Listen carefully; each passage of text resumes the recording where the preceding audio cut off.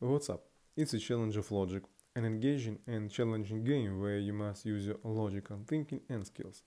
Here is a mathematical puzzle with 9 sticks. You need to move 2 sticks to make the equation correct.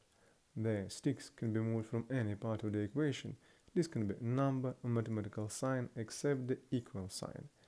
This is a medium level puzzle, so I wish you good luck.